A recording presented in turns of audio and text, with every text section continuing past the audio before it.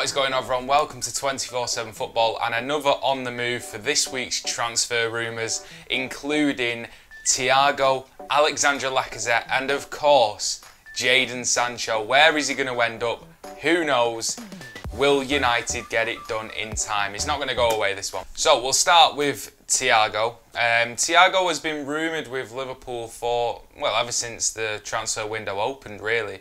And he's 29 years of age. For me, one of the best midfielders in the world. I think we see it with Bayern Munich. He's so underrated within that team. He just links up play. He's so versatile and his passing range is unbelievable. So when Liverpool were going in for him, I was quite jealous. Yeah, jealous. Because I thought, that is another piece to their jigsaw. It's another little bit of squad depth for them, so they can rotate an already very good midfield. And for 30 million, under 30 million, I thought it was an absolute steal for Liverpool. But they've sort of stalled on the deal, and there's been little murmurs saying that they don't want to pay the price for a player like Thiago. And now it's been reported that Manchester City have moved in for Thiago. Obviously worked under Pep Guardiola at Barcelona and Bayern Munich. Maybe not had the best of relationship since Bayern Munich, but he definitely rates him. I mean, you wouldn't bring him from Barcelona to Bayern Munich if you didn't rate his talent and what he brought to a team. And it really does seem like City could hijack that move. Why would they potentially need another midfielder?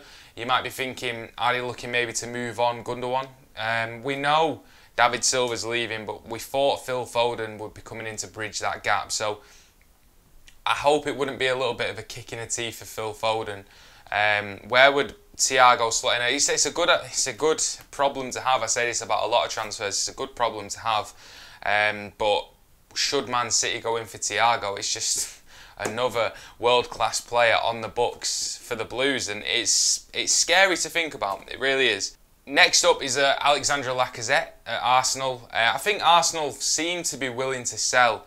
He's shown glimpses of what he's capable of at Arsenal. He's not really set the world alight. You know, when he was at Lyon scoring, 30 goals a season, everyone thought he was the real deal. He came to Arsenal and he's sort of, I'm not going to say he's been poor, because he hasn't. There's been some games where he's been unplayable, he's been fantastic, but then there's other games where he's not hit the heights. He's not been consistent enough for Arsenal, compared to Aubameyang as well, especially. And it'll be hard for anyone to come in and try and take over Aubameyang. But there's rumours that Juventus have approached Arsenal for a possible transfer. Now, if Arsenal get the right fee, and we know they're struggling financially a little bit as well, it could be a move that suits all parties there.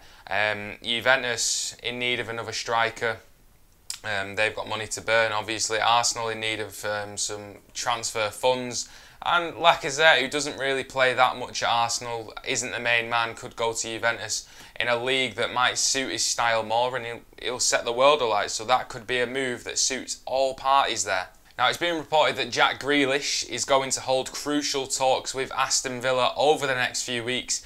I think Aston Villa staying in the Premier League definitely made this all-round situation a lot harder for Jack, because I think that was his perfect excuse, maybe not for fans, but to himself, to leave Villa should they have been relegated from the Premier League. But because they're still in the Premier League, and we all know he loves that club so much, can he give himself an excuse to leave Aston Villa now? And especially with them still in the Premier League, Aston Villa are demanding a ridiculous sum of money. We know that the likes of Manchester United and Chelsea are interested, but it seems like Manchester United are the ones that are most interested in him at the moment. You can see they want to make that squad a bit more creative, and he's a homegrown English talent as well. So I think this one's going to be one that will just continue on. Whether Manchester United, because we know what Manchester United are like with transfer negotiations in general. They don't necessarily always want to pay the price that they've been given, but it's a lot of money being touted, over £60 million for Jack Grealish.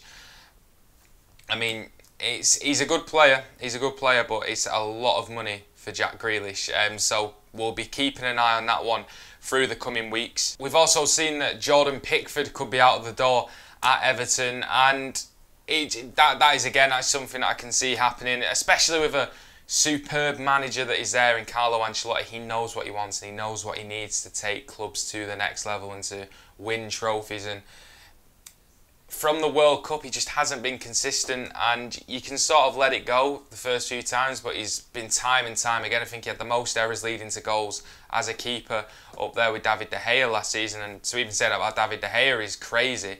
But yeah, Jordan Pickford out of the door. Could they recoup some of the money for him? Probably, because he's still a youngish. He's 26, that's young for a keeper, and he's English as well. I think there'll be a lot of clubs in the Premier League that would still take him on in the lower end of the table. But who would Everton go for in return? You probably think, that off the top of my head, I'm not too sure what keeper Everton would go for, particularly in the Premier League at the moment. Not really too sure who they would go for. Everton fans, who would you like to go for? But Jordan Pickford seems to be on his way out of the club.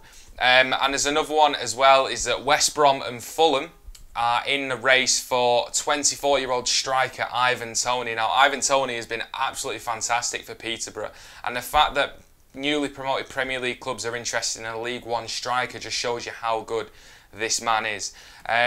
He can score from anywhere on the pitch. He's so powerful as well. And I think, Peterborough were hard done in terms of the playoff places and promotion. I think he would have stayed if they got up to the Championship, but you can't expect a player like that to stay in League One. And I think their owner has openly said they will help Ivan to get a move as well, which is nice for them and nice for Ivan as well. And Premier League, it's a big jump from League One, but is it a risk worth taking, considering he could... Well, for the fee that you're talking about, he could really provide some crucial goals, and then he seems like a bargain. And if he doesn't, it's not too much of a big deal because of the small sum that you're talking about. I mean, I say small sum. For me, that would be a big sum, but in terms of, in football relativity, it's not that big of a sum, and it's probably a low-risk move for either of those clubs. Another one that we've been speaking about on the last show was that Leicester City are favourites to sign David Brooks from Bournemouth. Incredible talent again, young player, Welsh tricky winger, and I saw a few rumours that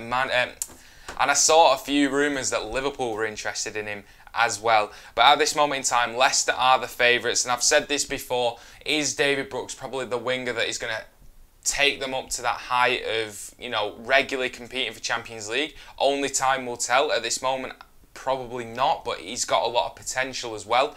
But he could prove me wrong.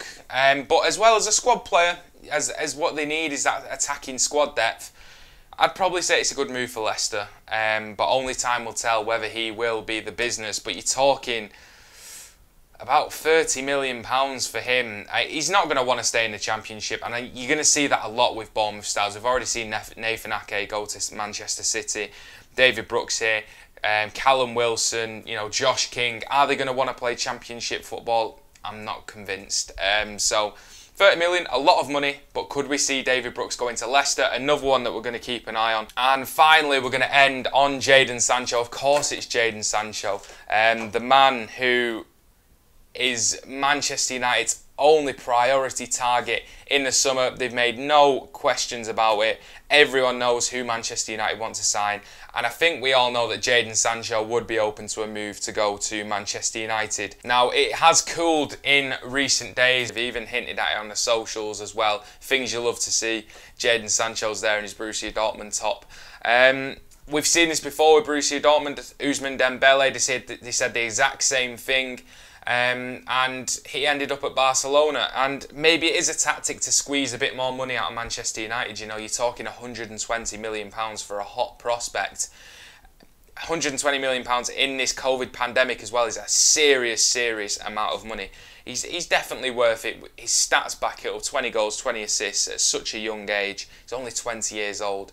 He's a really exciting prospect, and one that you probably couldn't see failing. He could fail, but I don't think he will. I think he'll be a superb buy for Manchester United. So the thing that confused everyone with this Jadon Sancho deal was that it was reported by Dortmund that they've got an option. Well, they executed an option on his contract, so he didn't sign a new contract. They executed a deal where he's there till 2023, which throws a little bit of a spanner in the works, because he's not like he's going to be leaving anytime soon should United try to run his contract down.